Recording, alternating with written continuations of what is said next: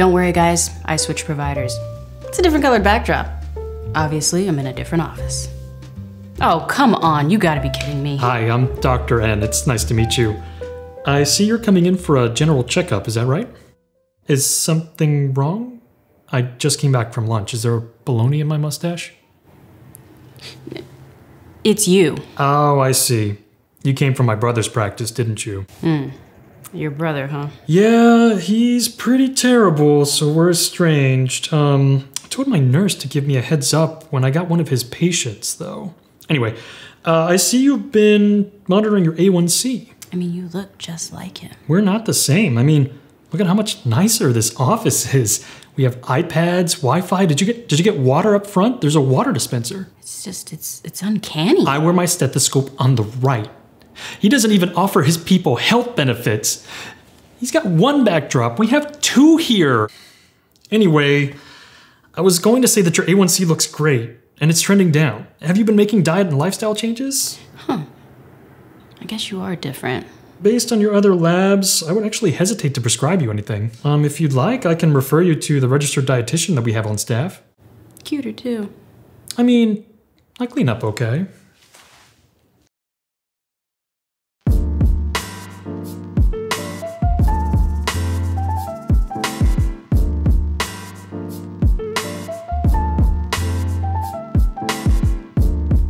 Hey everyone, it's me Hallease, endeavoring to persevere. As always, if you're new here, I make videos about my chaotic good life. Subscribe, follow, social media, all of the things. So this video is a two-part mini-series I'm doing on diet and lifestyle changes I'm currently making now that I'm firmly pre-diabetic. So if you missed part one, make sure to check out the link in the Eye of Sauron. In it, I cover a lot of canopy, real high level, just up here in the clouds, you know what I'm saying, type stuff about adjusting your diet for diabetes. And y'all responded in kind with some really great ideas, tips, and testimonials on your own journeys with prediabetes and diabetes. This comment in particular though, caught my attention.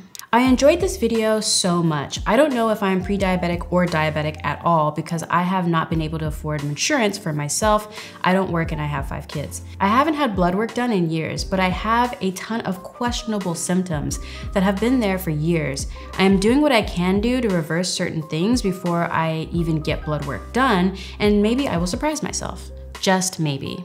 Now, I did follow up with them and respond to their comment, but I also wanted to take this moment to highlight a few resources that are available to people with children here in the United States. Because I may be over here living my best child neutral life, but just remember this, okay? Just remember this. Hallease is for the children. Always, all right? On my mama though. I'm for the kids. Y'all may not know this, but the child tax credit of 2021 increased from $2,000 to $3,000 per child up to age 17 and $3,600 up to age 6. And y'all, it worked. It worked well, okay? The policy helped cut child poverty in half in 2021, lifting 5.3 million people out of poverty, including 2.9 million children. Families who received the credit spent it mostly on rent, childcare, school expenses, and groceries, as well as catching up on other bills. Monthly CTC payments helped families in real time and kept them from falling into debt in the first place. And this matters because, as we know, diabetes and prediabetes does not discriminate in regards to age. Not in the slightest, okay? You get diabetes, little baby. You get diabetes, 10-year-old that loves to play soccer. You get diabetes with a little gestational twist, you know what I'm saying? Get into it. Get into it.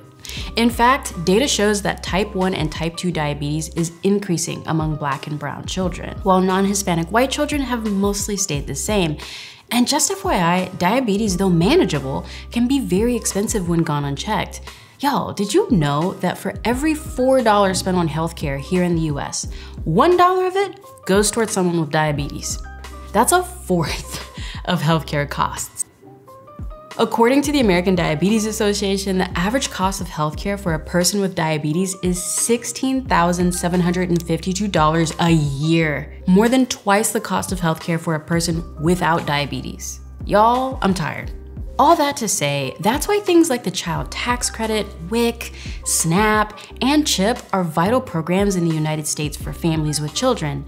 In 2023, there's actually a chance to expand the Child Tax Credit permanently. And I'm excited about that, so families can get the help they need.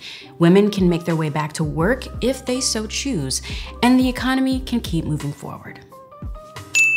All right, so lifestyle changes I've made to help combat prediabetes.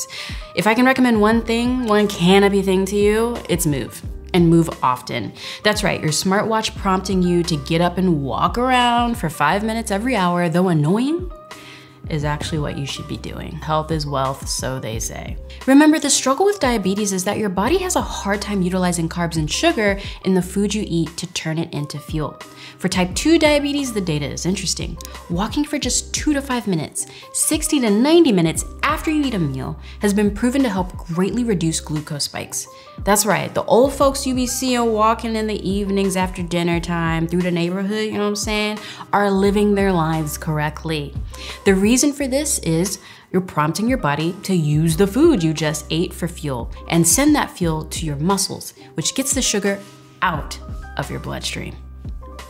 Bada bing, bada boom. Something I try to incorporate into my life is walking or doing a low intensity exercise after my heaviest meal of the day, especially if it's a meal that went over my preferred carb ratio.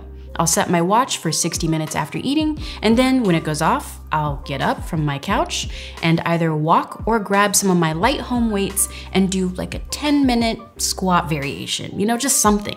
It's not much, but I can feel my heart rate kind of go up slightly, which is what I want. You know, I don't need to do an epic workout, just a little something. I've also started standing more throughout my day. Earlier this year, I invested in a standing desk, not because of the prediabetes, but actually for carpal tunnel. Y'all don't get old. It's like the worst. If it ain't one thing, it's another thing. It's a mess. Anyway, because of that, for most of my workday, I'm actually standing. Welcome to my home office. My hair has decided to do this for this portion of the video. So there you go. Mr. Hallease is in the corner. It's working. So I really like this desk because most sitting desks that are built, you know, there's like a standard height that they're at. They're actually too high for me because I'm quite short. I'm 5'1". And ironically, standing desks, even though they're technically made for standing, since they can go so low and so high, they actually work better for me in having my wrists be exactly where I need them to be for the carpal tunnels and all that kind of stuff. I really like this standing desk. It is a bit expensive though because it's an electric standing desk, so it's quite pricey. If you're interested in it, I'll put it in the description for you to check out. But there are exponentially cheaper options out there. Something else I've actually seen is a desk that you just put on top of your regular desk. Like it's just a little like extra stand. If I can find it, I'll link to that one as well. Way more cost effective, and you can just use it on top of a desk you already own. But it just kind of like scoots your computer or laptop just up and down, so that way you can go from sitting to standing easily. Ta-da. And you can also program it to different heights. So I have a height for it when I'm standing, and then I have a height for it when I'm sitting on my little stool that I bought with it as well. I think I got this from IKEA for not very much money. And I purposely got a stool instead of a chair so that way I'd be engaging my core more. So when I am sitting, I'm still like actively doing a little bit of something.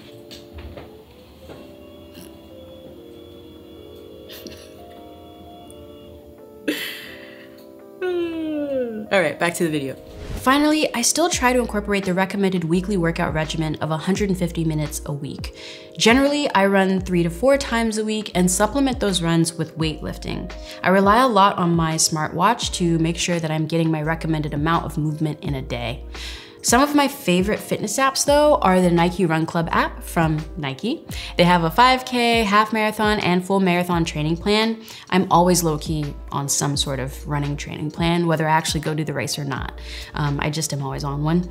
They mix it up each week to provide a combination of long runs, speed runs, and recovery runs. They're also guided by Nike coaches from across the country and the world, so they're just very inspirational, uplifting, and you really feel like you're training for something. It's pretty nice.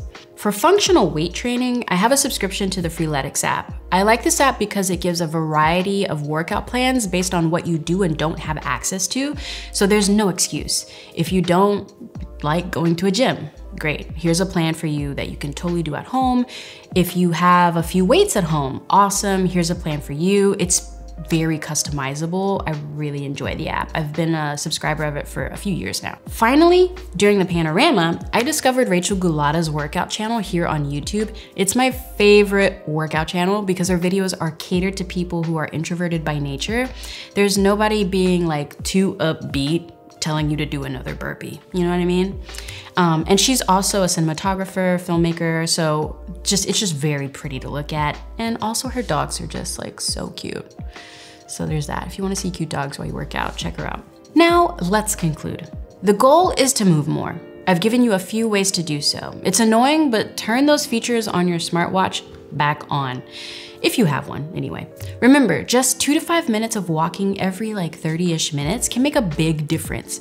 If you have the funds, consider investing in a standing desk. Finally, try to make a concerted effort to incorporate more cardio and strength training into your workout regimen. If you're someone who's completely new to working out, start with something basic, like 2 times a week for 30 minutes. As I said in the first video, this is not a zero-sum game. Doing anything is better than doing nothing. Start with where you're at and slowly build up. A big thank you to my Patreon producers, patreon.com/Hallease. There you get early access to my videos, exclusive content, and merch. Again, I'm Hallease, endeavoring to persevere as always, and if you're new here, I make videos about my chaotic good life. Subscribe, follow social media, and I'll see you when I see you. Also in the comments below, let me know if you like this kind of stuff, you know what I'm saying? This was really fun to produce, you know what I'm saying?